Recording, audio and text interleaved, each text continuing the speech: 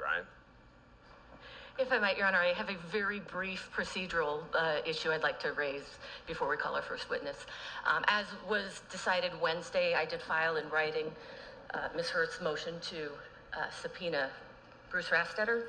It did not come through EFS until late in the day yesterday, and after that my email server was uncooperative and refused to send the confidential version to Mr. Dublinsky for him to distribute to the other parties.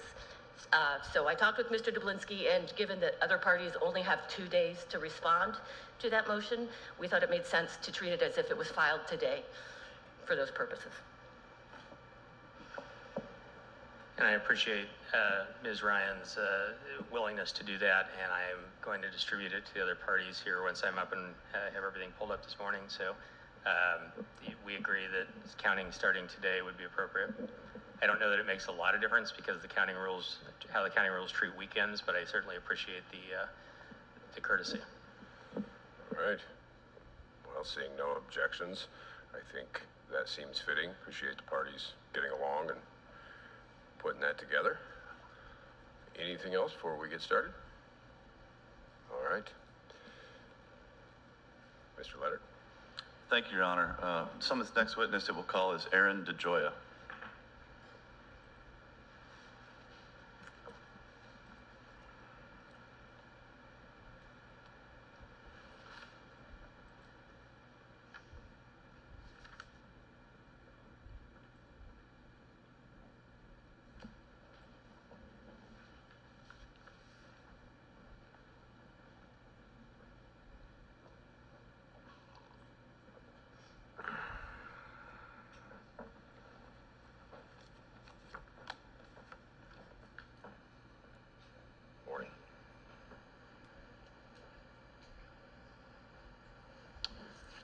Make yourself comfortable, move the mic wherever you need it, as long as you can speak into it.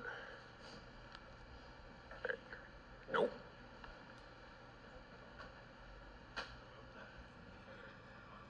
Should be the button on the right. Hello? There you go. Perfect. All right. Can you go ahead and raise your right hand, please? And it's DeJoia. DeJoia, yes. DeJoia. Okay, thank you. Do you swear or affirm that the testimony you are about to provide is true and accurate? Yes. Thank you. Okay. Are you the same Aaron DeJoia who caused to be filed written rebuttal testimony in this docket? I am. If I asked you those same questions today, would your answers be substantially the same? They would be. Do you have any corrections or modifications to make to that written testimony today? No. Your Honor, we would move for the admission of Mr. DeJoia's pre-filed rebuttal testimony. Thank you. Other than Mr. Jorde's standing objection, do we have an objection? Okay. Seeing none, will be admitted and given the weight due. We'll tender the witness for cross, Your Honor.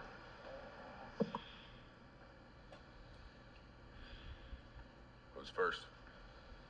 Ms. Greenhagen. I think everybody was waiting to see who was going to go first. I think everybody was waiting to see who was going to go first. I know there was a lot of looking around. This morning. Good morning, Mr. DeJoia. Morning. My name is Chris Greenhagen, and I'm representing the Iowa Farm Bureau in these proceedings, and I have a few questions for you this morning. But first, could you explain what your role is with the Summit Pipeline Project? My role with the Summit Pipeline Project, there's two of them. One is to provide technical assistance with soils and reclamation across the entire project area. And then the additional role is I'm also leading the team that is doing topsoil sampling throughout the entire alignment in Iowa. So you're based in Colorado?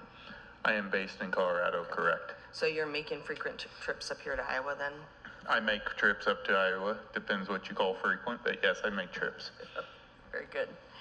On page 3 of your rebuttal testimony, line 22 to 25, you indicated that you developed a topsoil sampling protocol for the Dakota Access Project. I did. Is that correct? Did Dakota Access use your protocol? Dakota Access used my protocol, correct. And then on page 4, starting on line 23, you described that you were one of the individuals who provided technical assistance to the Iowa Utilities Board in developing the current rules. Is that correct? I provided assistance through another consultant and provided them my input. They took it to the IUB. I never spoke personally to the IUB about those. And it was a different board at that time? Yes, it was. Yeah, okay. To the best of my understanding, yes. Are the board's current rules in large part similar to that protocol you developed? I would say they are similar, but there are some differences that I would recommend different based on the science and technology available. What are those differences? Could you identify them? A couple of them. The one that is probably the most difficult is the compaction testing. And currently in the IUB Chapter 9 rules, they're asking for what is called an SPT compaction method testing. And that's more of an engineering standard, an engineering way of measuring compaction, almost to the point of making sure there's enough compaction to build something. What I would suggest the IUB change is to use more of an agricultural method, which is called a cone penetrometer method. And it is similar to the methods that were used by Iowa State in their study that's referenced in my report and other people's reports.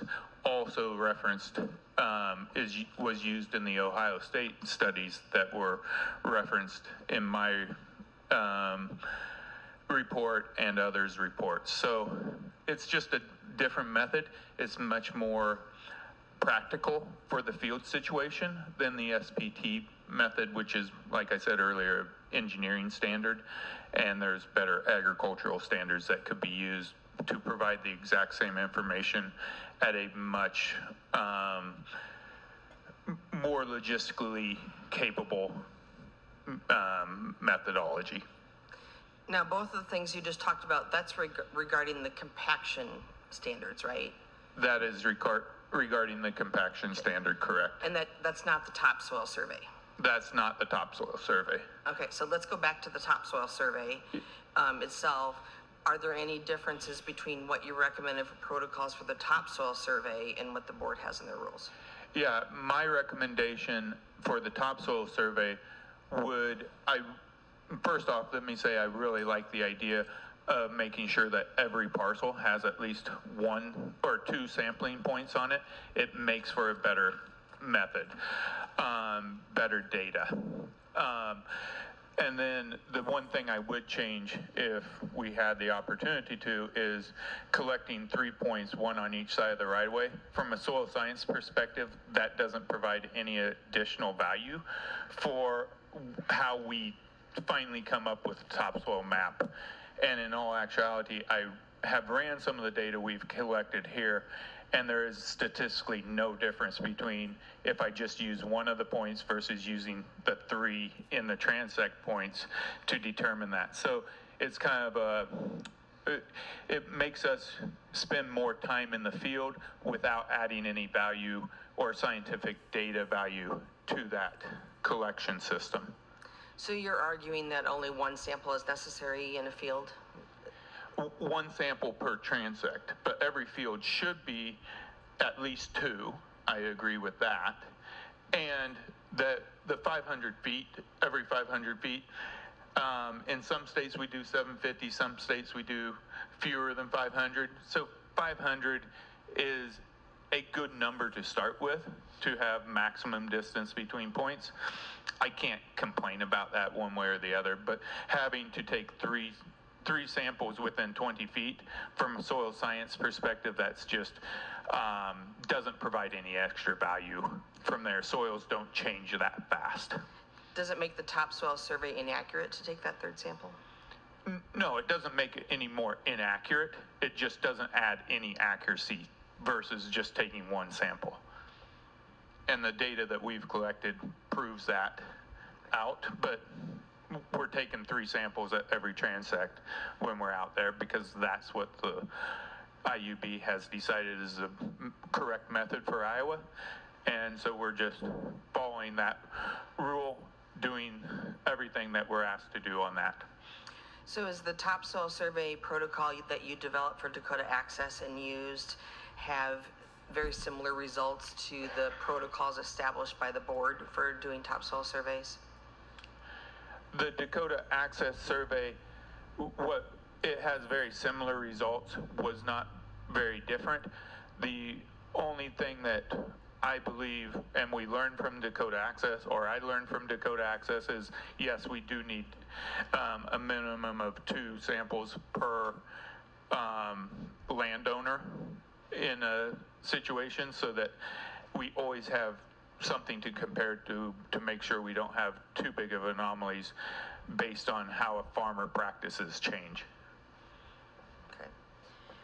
You list that there are some changes in the board's rules overall between what occurred during Dakota Access and what is currently in the rules on page 4 of the testimony.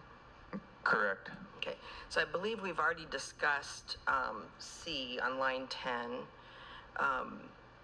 but haven't the rules always required, at least for decades, the separation of topsoil from subsoil?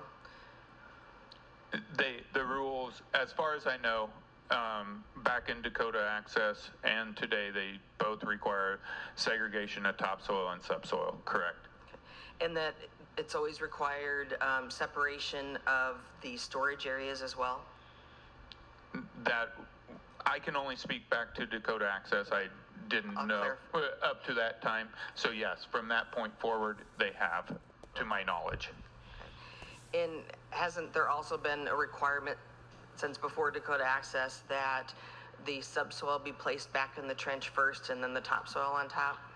That is how I understand the rules and how I interpret the rules. Okay.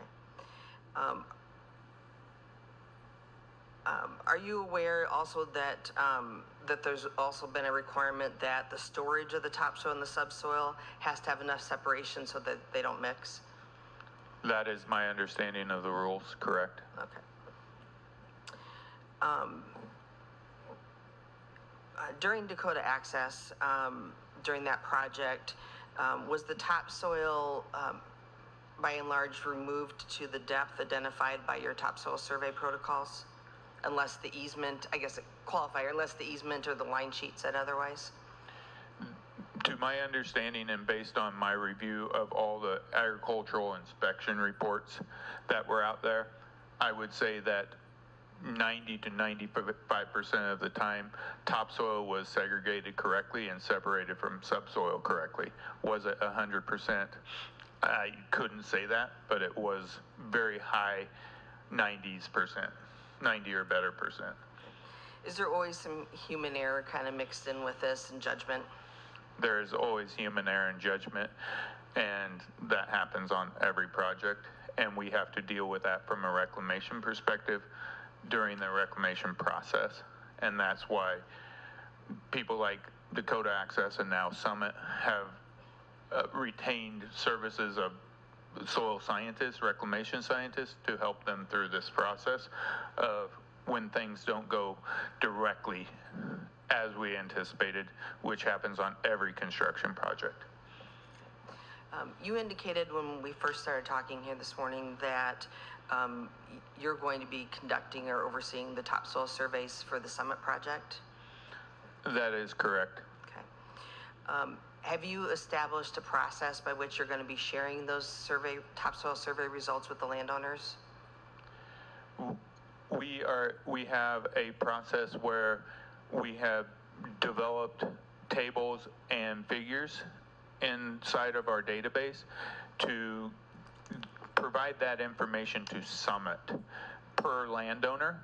And I do not know how Summit or if Summit will distribute that data to individual landowners. But my final delivery product will have tables and figures per landowner, per track, for each track that we have taken soil samples on, which will be all the tracks along the alignment. So you're not responsible with interacting with the landowners regarding our topsoil survey? Is that what I'm understanding? Not, we have interacted with landowners just from them coming out, why people have been walking and taking soil samples, but day to day, no, we are not responsible for interacting with the landowners on that data at this time. You know, but we aren't done with the survey, so we have not started to distribute any data even to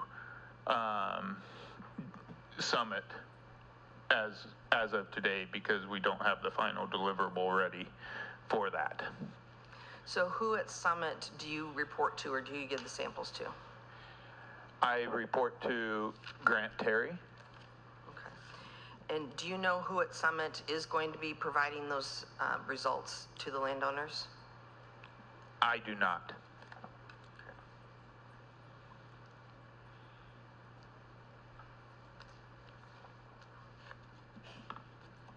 Because we've asked of previous witnesses, and I believe they referred us to you, so we'll continue to figure it out. I will provide it to Summit, and then they're responsible for providing it, or, under my understanding, to individual landowners. Okay. On line 16, there on page 4, you also list as a change is the compaction requirements, and I think you've described that already. So I'll kind of skip that part, but are you familiar with Summit's Ag Impact Mitigation Plan? Yes. Did you contribute to that or review it? I reviewed it, yes, but I did not have a acting part of putting that together. Okay. Do you also recall Dakota Access's Ag Impact Mitigation Plan? Yes, I do. Okay. Did you also review that, or did you contribute to that? I reviewed and provided comments back to that one. Okay. Do you know what, if any, differences there are in the decompaction requirements in the Ag Impact Mitigation Plan for Summit as compared to the Ag Impact Mitigation Plan for Dakota Access?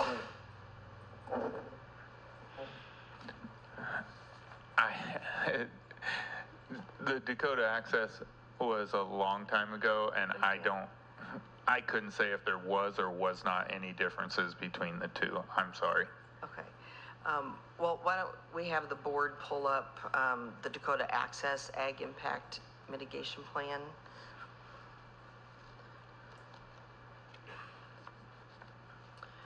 And let's just stay on the first. Can you scroll down a little bit just so they can see the filing stamp? I'm sorry, scroll up. I said the wrong way. Scroll up so they can see the filing stamp. What was the date that this was filed with the Utilities Board? According to what's on the screen in front of me, it's April 14th of 2016. Okay. Would that have been slightly prior to the construction beginning? I believe so. Okay. Can you please scroll down to bottom of page 11, 6.8?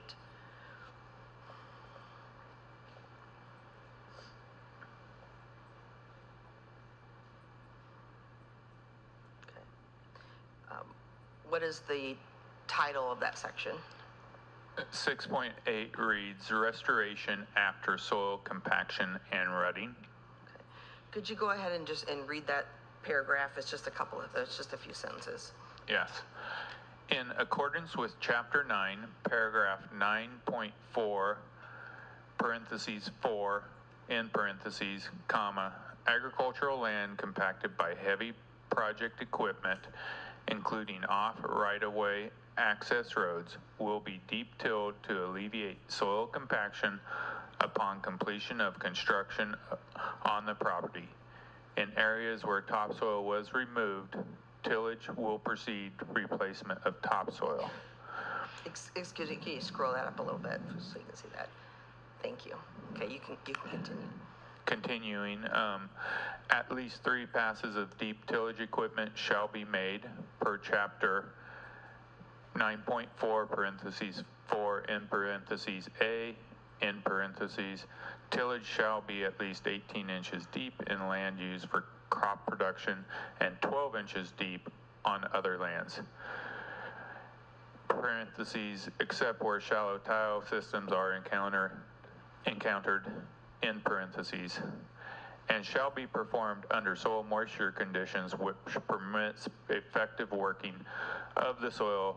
If agreed in advance, this tillage may be performed by the landowners or tenants using their own equipment, period.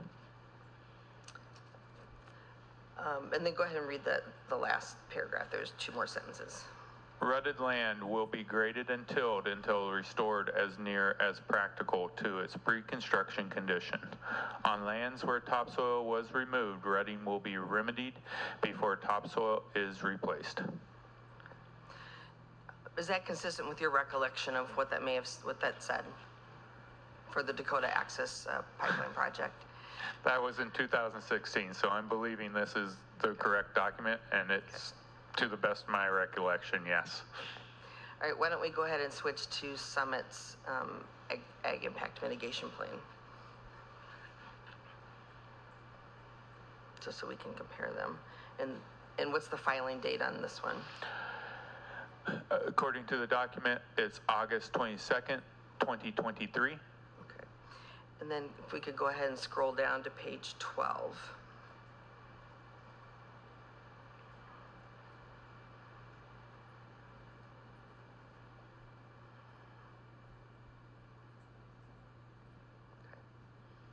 Go ahead, we're right there. Section 6.9, what is the title of that? Restoration after soil compaction and rutting. Okay. I'll go ahead and give you a minute to read through that yourself, and then we can talk about that a little bit, okay?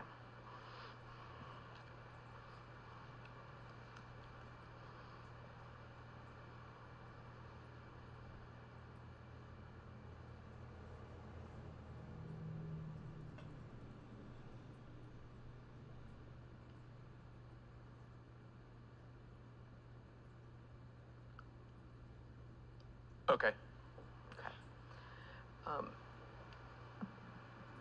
Does that look remarkably similar to the provision on restoration after soil compaction that you just read through on the Dakota Access Ag Impact Mitigation Plan? They're similar, but there are slight differences in them, yes. So would it surprise you that really the only difference is the language about halfway through the paragraph where it says shall be performed under soil moisture conditions that result in the maximum standard penetration test reading, which you indicated earlier was the change? That's a large, substantial difference between the two, yes. Okay. And then the other difference is where it says decompaction shall not occur in wet conditions. I believe the other one had some language about wet conditions, but this puts it it's in the forefront. Yes. So it was prohibited before, but this is very clear language. Yes, correct. So the primary difference between the 2 plans then is just the maximum standard penetration test. Everything else is the same. Yep, and more clearly identifying that decompaction can't be done in wet conditions. Okay, thank you. So on so let's go back to your rebuttal testimony. On page 6 of your rebuttal testimony, starting on line 23, you discuss mechanical decompaction.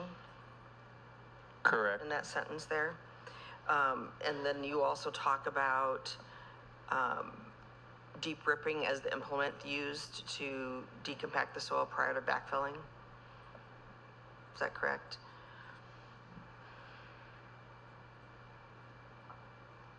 I say mechanical decompaction of subsoil prior to backfilling topsoil. Okay. So what are the implements that are used to accomplish mechanical decompaction? There are different implements available out there. There are the underverth, VERTH, type of rippers, and also the parabolic rippers. and both of those are standard agricultural equipment that are designed explicitly for mechanical decompaction of fields. For the record, can you roughly explain the difference between the two types? The main difference is the shape of the shank. One, as the parabolic ripper is more of a U-shaped tillage device, lifts and shatters the soil. The underverth is a little bit different style of ripper, does exactly the same thing, but it's just a different design. It's more of a straight shank that lifts and shatters the soil. Okay, so both of them have an iron shank that will go through the soil, knife through the soil essentially? They both have a shank that will go into the soil. The important thing to know, and this is why it's critical that the IUB has put in the wet conditions clarifier and made it more appropriate, is that in wet conditions, those will just, like you said, will just knife through the soil. But in drier conditions, they will actually pick the soil up. You'll see a wave in the soil conditions. It'll pick it up, shatter the soil, and keep it, make more places for roots and water to penetrate the soil. So that's one of the critical elements of having this wet condition stipulation in your rules, is so that we can ensure that we get that shattering of the soil instead of just knifing through it like knife through butter. Are there any other types of implements that can be used for mechanical decompaction? Those are the two most standard ones, the ones I've seen most often used on right-of-ways. I am sure there are others, but those are the most common and the ones that I would recommend out there. Okay. So do you know of any others?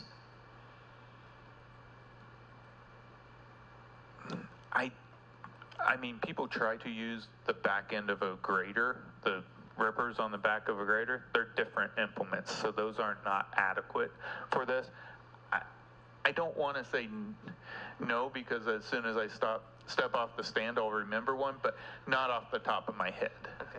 Well, if you remember one while you're up there, I will. It would be helpful to Those are the add two that. major types, though. Okay, thank you.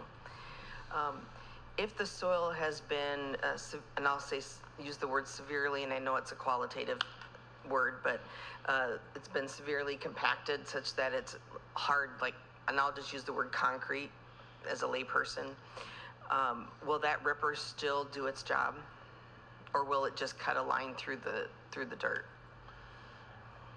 The interesting thing about these rippers is, if you get them into the ground, and that will be the hardest thing when it's like concrete, is to get them into the ground. The harder they are, the more shattering that will take place. However, during that process of making it hard, you've disrupted a lot of the soil structure. So it's critical that after you rip that, you give that soil time to heal, and for soil to build back structure in there. And that's done through root mass, that's done through time, that's done through water going in and out of the system. And that's why when I talk to farmers about this, is they always want to help the reclamation process by bringing in manure or some other organic material. And really, those pieces of equipment are so heavy when they bring in that, they actually compact the soil again. So the farmer is trying to help, doing the best he has for his normal fields and fields that haven't been constructed on. But when they bring this added equipment onto the site, it actually recompacts some of that soil that we have left there. So them performing extra help for us doesn't help us. We just want them to be, from a reclamation and restoration process, just continue to do what they do outside the right-of-way, on the right-of-way. And that will help that soil heal as fast as possible. It's a process. It's not an overnight deal. as some people would want it to be, but it's a process that takes years, or 2 to 3 years to do.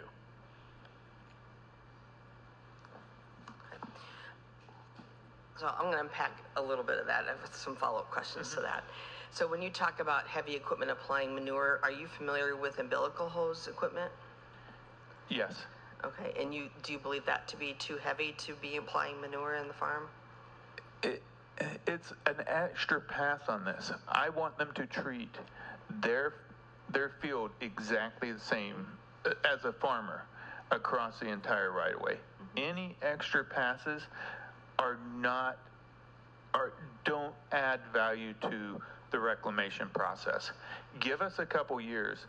At that point, then you can do some of these other reclamation processes that they have to build that soil back up if it needs it. Most of the time, if we go through the right processes and we follow the steps that are in the AIMP, reclamation will be successful.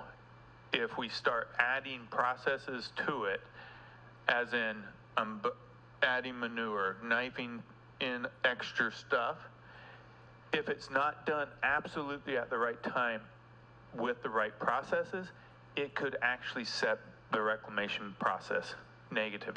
So therefore, when I talk to farmers about their restoration on their project, I'm like, pretend like the pipeline never went in for the first 2 years and just treat it as part of your other field. Yes, it's going to have some, especially in year 1, some reduced crop growth. But don't try and help right off the bat, because that soil needs, it's kind of like a broken arm. It needs some time to heal before you can start doing other things with it and strengthening again.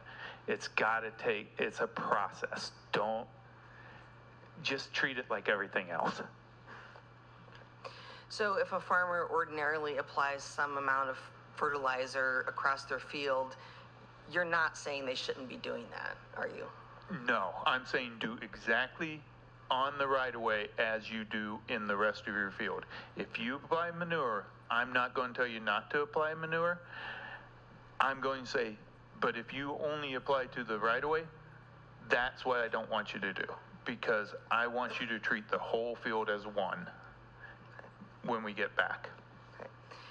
And what you're saying is the soil will naturally recondition itself without additional help. Is that what you're saying? When we follow the reclamation plans that are laid out in the AIMP, we are going to get back to full productivity. We're going to be able to return that soil. It's not going to happen overnight. It takes 1, 2, maybe 3 years for it to get back there. But it's part of the process. It's a process. It's not you can't jump it. If the soil was hard like concrete because of the compaction, is it going to take longer to recover? It should not take longer. We may add extra. One of the things that has really come into knowledge within the farming community, reclamation people have known it a little bit longer, is the use of cover crops. On something that's very hard like concrete, I would say, let's get cover crops on that as quickly as possible. Let us put cover crops on your parcel. Roots are the best thing for the soil to repair itself. And those roots are clover roots, turnip roots, corn roots, soybean roots, whatever roots. The soil is a living mechanism, and we need to feed it again. We've disrupt some of that. Now we're going to put it back. And the process is very quick because you're getting the surrounding. Nothing has died. It just needs fed. It just needs to be healed. And again, I go back to the breaking your arm. It needs a little bit of time. It needs a cast, cover crops, to get it back to full productivity. If you give it the right time, you give it time to heal, it's going to be able to throw a baseball just like it was before, or grow a crop just like it was before. So the restoration is, and just like broken arm, it takes a little bit of time to get back to that stage.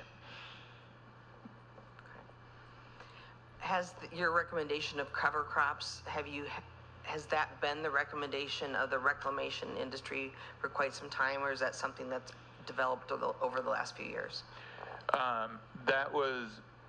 It was really just starting to be a big impact right before Dakota Access was built, and we offered that.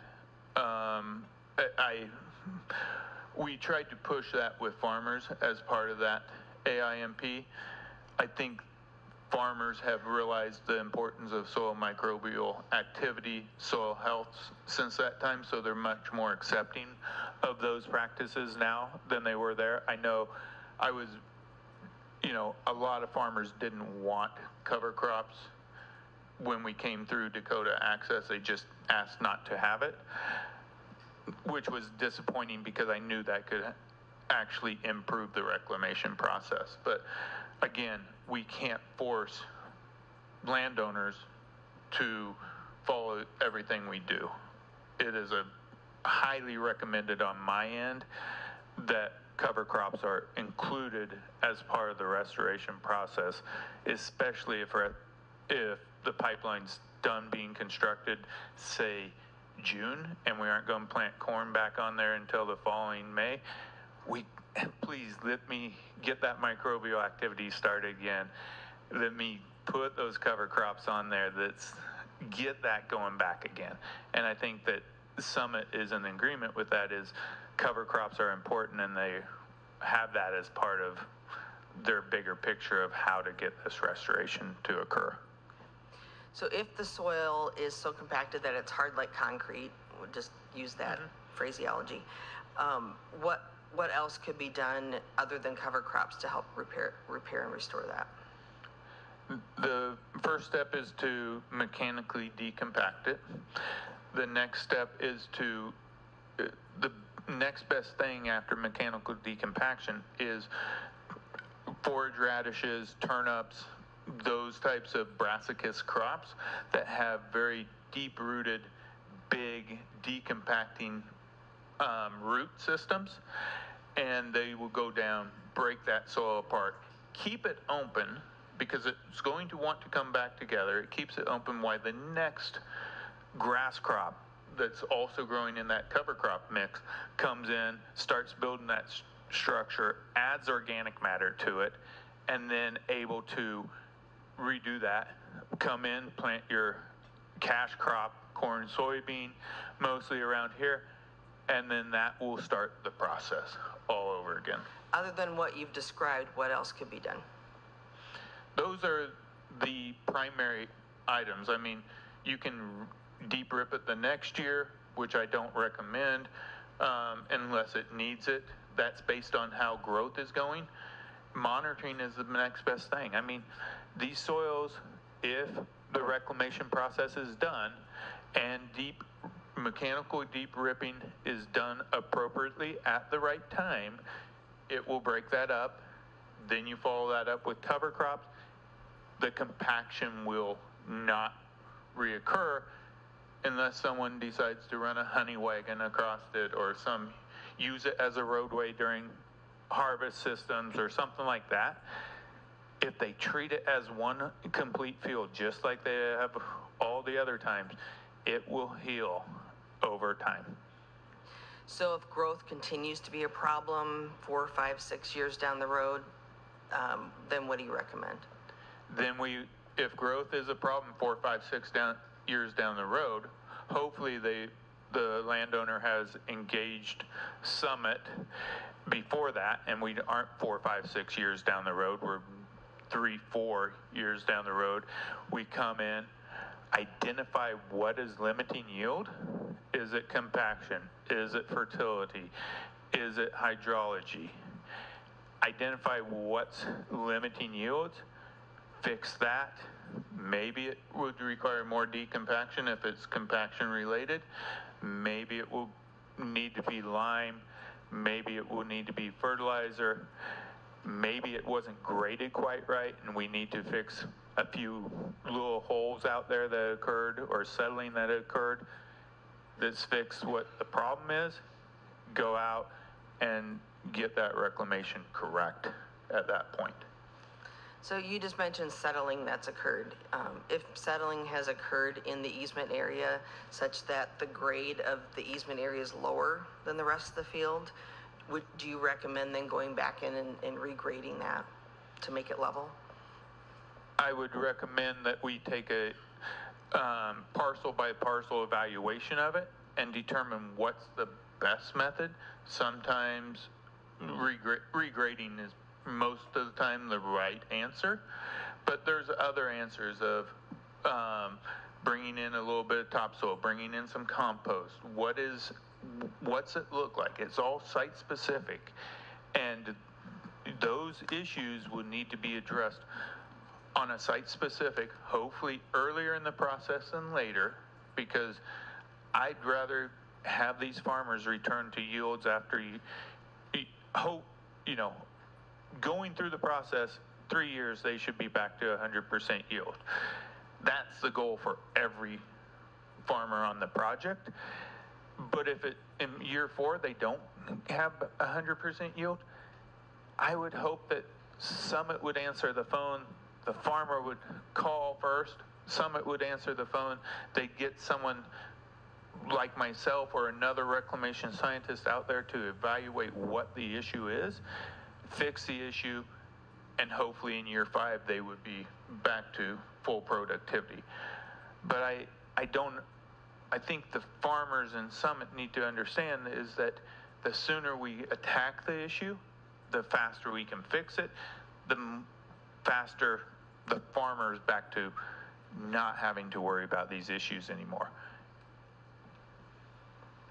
So if someone is still having yield issues with Dakota Access, I believe there was a landowner that testified here within the last couple of weeks showing a yield map indicating that you could still see the pipeline from Dakota Access. And so in those kinds of instances, what you're recommending is there's still something going on there and the company needs to be recontacted. Is that what you're recommending? That's what I would recommend, and I have no information on Dakota Access. I understand. So just using that as an example. Yes, they should contact Dakota Access, and in my opinion, Dakota Access should investigate it. Okay. And similarly with Summit, if there continues to be yield issues, the landowner should contact Summit. That would be my suggestion, and if Summit doesn't answer the phone, they should have someone that within the state to call and be able to make Summit or Dakota Access respond to their complaints. And I believe that these companies, more times than that, want to be be cooperative with their landowners, because they're all one community at the end of the day.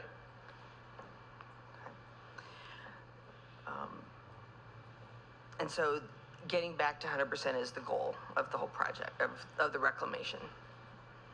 Returning yields to 100% of the rest of the field is the goal, yes. Okay. But whether it actually achieves that goal is kind of a field by field look at it. Every field could have issues. Every field responds differently as we go through here. I've seen very few fields, if any, have ever responded back to 100% yield in year 1. I've seen multiple fields, many fields return to 100% productivity in year 2, and a vast majority, 75% or more, be back to full productivity in 3 years on that. But it's possible that 100% of the fields are not back to normal after 3 years. That is a possibility, yes. You also talked some about wet conditions on page 4, line 9, that there's a new definition of wet conditions. And I'll say, since your reference is Dakota Access, hasn't there also been restrictions for several decades on constructing in wet conditions? Yes, under my knowledge, there has been conditions on working in wet conditions, correct. And haven't there been rules again, prior to Dakota Access even, requiring decompaction on the traveled way of the easement? There have been rules regarding that decompaction should be done in different areas of the right-of-way before this project, yes. Okay. And like we talked about earlier with the compaction issues, do you know what, if any, differences there are in the wet conditions provisions in Summit's Ag Impact Mitigation Plan as compared to the Dakota Access Ag Impact Mitigation Plan? I can't remember the exact differences in those, but there are differences in what's being, the definition of wet conditions, yes. Okay. And you did identify that there is a different definition of wet conditions, but my question is the wet conditions requirements, were they still the same between the two? Here, why don't we just look at it?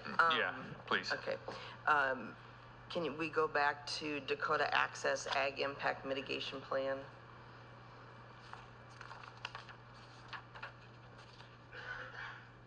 Okay.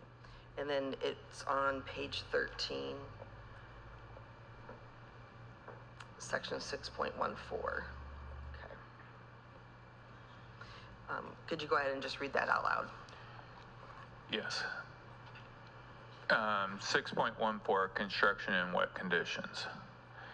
In accordance with Chapter 9, Paragraph 9.4, parentheses 10, in parentheses, construction in wet soil conditions will not commence or continue at times when or locations where the passage of heavy construction equipment may cause rutting to the extent that the topsoil and subsoil are mixed, or underground drainage structures may be damaged.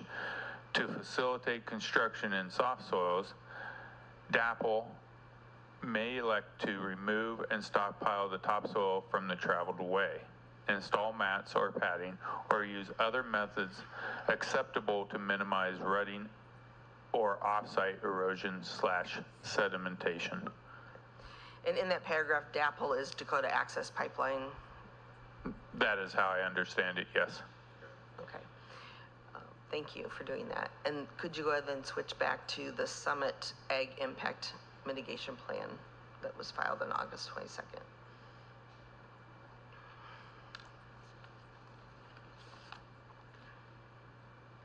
And that is on page 14. So just scroll down a little bit more there. Section 6.15, okay. Now the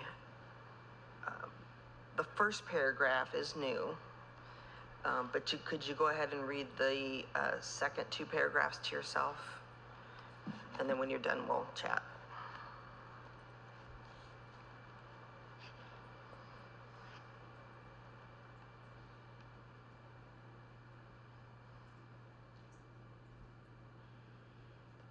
Okay. In the third paragraph of that section, SCS is Summit Carbon Solutions? That is correct, SCS. Okay. That's how I understand it, yes. Okay. Are the second and third paragraphs substantially similar to what you read for the Dakota Access AIMP? They are similar. Okay. And then the first paragraph is different.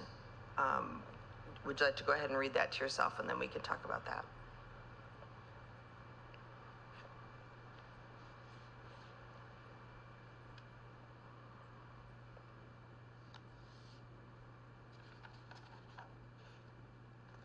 I'm done. Okay. And so what does that paragraph essentially require or do?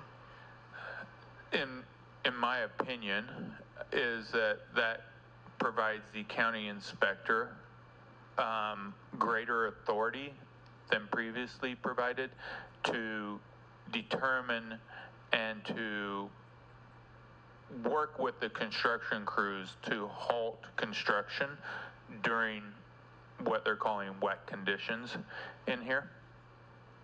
Okay. And so as far as the AIMP plans for construction and wet conditions, are there any differences substantively other than the county inspector authority?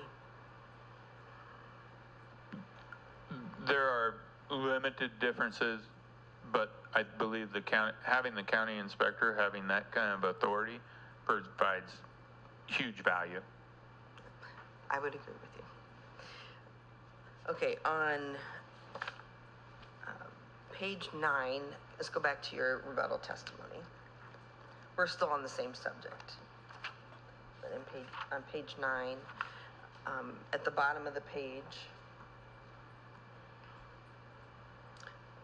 that carries, it starts, Summit, scroll up just a little bit more, please, so that we can see the first part of the bottom of page 9, top of page 10, if we can see that sentence. Okay. Can you read the sentence that starts with Summit Carbon on line 26 and going on to page 10? Yes. That sentence reads, Summit Carbon should be allowed to return to construction activity once the right-of-way, ROW, has limited, parentheses, less than 30%, in parentheses, of the right-of-way with standing water. This will protect the environmental resource. That's okay. I just wanted that sentence. Yep. Doesn't it say greater than 30% in the parentheses? I think you read less than. You are correct. Okay. Is that a typo? That would be a typo. I apologize. Okay. That sentence didn't make a lot of sense with it greater than, and that's why I wanted to ask about that. So I would request that my testimony here be changed when we get an opportunity. Okay. Thank you. Yep. And so, considering if it does say less than 30% of the right-of-way, why are you suggesting that the requirements be changed to allow Summit to construct when there's 30% standing water in the right-of-way? There are a couple reasons for this. One is there's a lot of different construction processes that go on during a pipeline construction construction. Those include everything from welding to lane pipe to bending pipe to all that. Some of those have a lot of traffic, some of those have very little traffic. And all of those can be done, cannot be done, depending on weather conditions and how much water is there. During certain times of the year, we're going to have some standing water on the right-of-way in different portions. That shouldn't shut down the whole spread or the whole right-of-way, in my opinion. The more important fact of this is that if construction is not allowed to continue, my fear from a crop, soil protective, environmental resource protection is that the longer soils stay out of place, being that the topsoil is off and stockpiled, the greater chance we have for erosion, for microbial activity to be decreased, for other processes to occur that then create other challenges for reclamation. Compaction's one challenge. Damage to drain tiles another challenge, but I believe that the IUB did a good job in improving the language around drain tiles and protecting drain tiles and repairing drain tiles. Those are all other issues. But you also have to look at the whole project as a whole and how long is topsoil going to be stored to the side? How fast can we get that back? How fast can we return that land back to the farmer so they can start growing crops on it again? All those things have to be looked at. So I understand, and I was trying to come up with a method here of how the inspectors who are asking for more clarity and the right-of-way, where can we determine what conditions?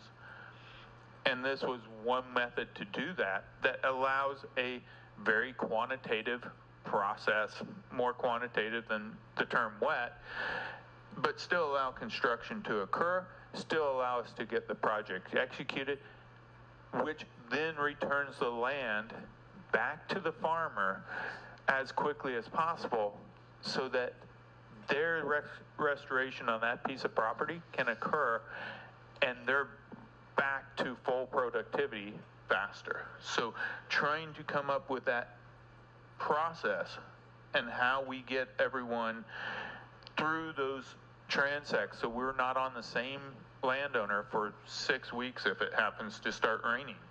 We can keep progressing forward in a manner that is protective of all the resources: subsoil, topsoil, drain tile, erosion, all of that, microbial activity. If there's ponding on land, doesn't that mean the soil is already saturated because it's not soaking into the soil? It could mean that the soil is already compacted. It could mean that the soil is saturated. It could mean that that's where all just that area is saturated because there was a depression area there. So there's a lot of different reasons. Your saturation is one of many, and it probably is saturated and a depression at the same time, but those are all different aspects. And so you're suggesting that construction continue even though the ground's compacted or it's already saturated? The thing that we have to remember through Iowa is there are many soil types that have what we call a BG, big B, small g, horizon, and that G tells us that that soil goes through many wetting and drying cycles, and through portions of the soil or portions of the active growing season. The G doesn't stand for this. There's some other soil classification terms we use for it, but during portions of the growing season and non-growing season, those soils are saturated naturally. So if we just used saturation, there are parts of this project we take the topsoil off and may have to wait 6 months for the soil to dry underneath, if you're using just saturation as a predictor. And so that's why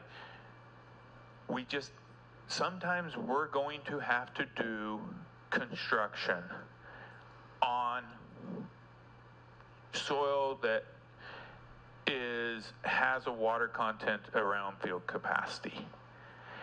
And that is what we have to do because construction, it doesn't get less than field capacity until the fall of the year. In those situations, we have to deal with the ramifications of that, or the construction team has to deal with the ramifications of that, which it means more diesel spent on decompaction, more times might need to be ripped because we have the rule in there that says we have to be under 300 psi. I have some different language I'm sure you're going to ask me about later, but we'll just go with what's in there. 300 psi. That is the protection we're using to allow construction to happen during non-optimal times of the year. And that's how we're going to get construction through these certain areas and put that farmland back into production and allow for continuation for that land to be returned back to 100% productivity. So what's good about the IUB process and their rules and regulations around this is there's checks and balances many places along the process to return this. Are we going to be 100% on